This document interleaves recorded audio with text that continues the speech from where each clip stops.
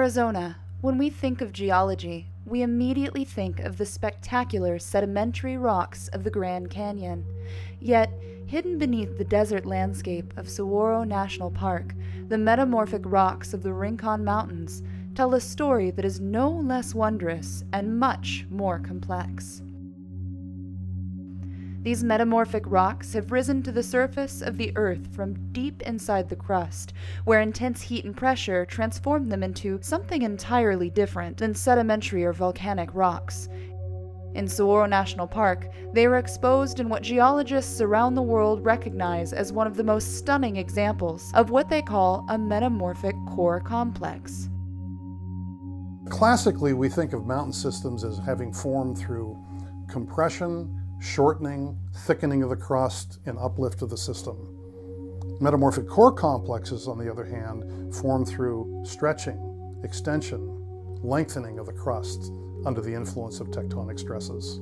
For decades, geoscientists from all over the world have come to Saguaro to study metamorphic rocks. But what exactly is a metamorphic core complex, and how did it come to be?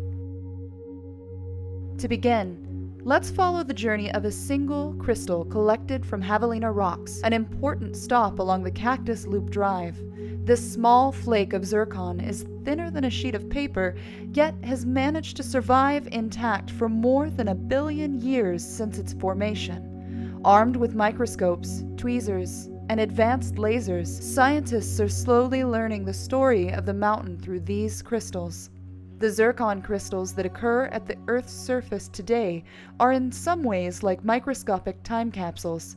By studying the rings in our small crystal, we know that it crystallized more than 1.7 billion years ago, when the earliest life forms were appearing on Earth. Around 30 million years ago, the crystal and the rocks surrounding it began creeping upwards from deep in Earth's crust. By 20 million years ago, it was 4 to 5 miles from the planet's surface. Today, our crystal from Javelina rocks has traveled upwards by more than 10 miles. By comparison, the Grand Canyon is only around 1 mile deep at its deepest point. But how did the zircon crystal at Javelina rocks get to where they are today? The answer lies in the Catalina Detachment Fault, a rare geological structure, largely hidden, that snakes its way through Saguaro National Park. On one side of this fault are shallow, sedimentary, and volcanic rocks that were originally deposited on the Earth's surface, like the rock layers of the Grand Canyon. On the other side are the deeper, crystalline, metamorphic rocks of the core complex. We can think of the detachment fault as a huge crack cutting through the outer shell of the planet. As the metamorphic rocks of the core complex moved up along the crack, the sedimentary and volcanic rocks of the upper plate above them moved down and away towards the west. Eventually, the metamorphic rocks reached the surface in the park's eastern Rincon Mountain district, while the upper plate rocks, which started in the east, came to rest miles to the west in what is now the park's Tucson Mountain district. Normally, like in the Grand Canyon region, you need a canyon to go deep enough to expose the deep rocks.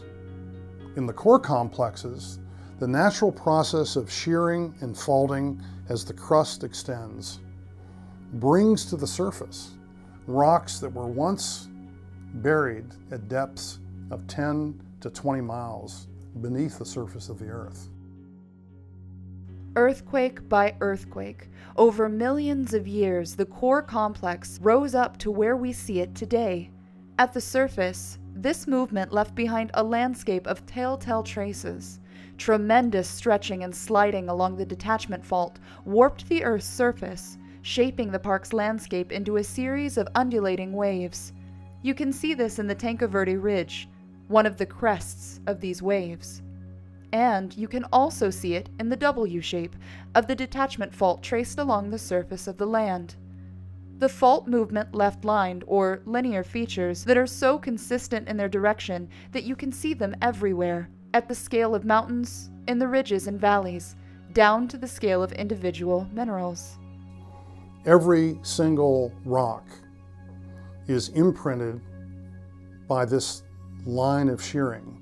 We see it here, we see it here, In this sample, we see it here.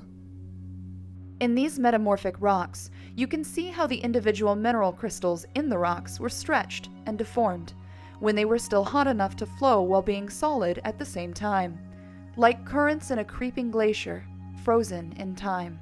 These imprints and lines are what geologists from all over the world come to Saguaro National Park to see today. The Metamorphic Core Complex is a place of mystery and paradoxes, and research continues to this day. So the next time you hike among the saguaros in the park, over the hills of intricately layered rocks, take a moment to look closely at them. They have a unique beauty, especially in the evening sunset, but they are also windows into Earth's past, clues from unseen depths of the slowly churning planet below us, a frozen record of our dynamic world.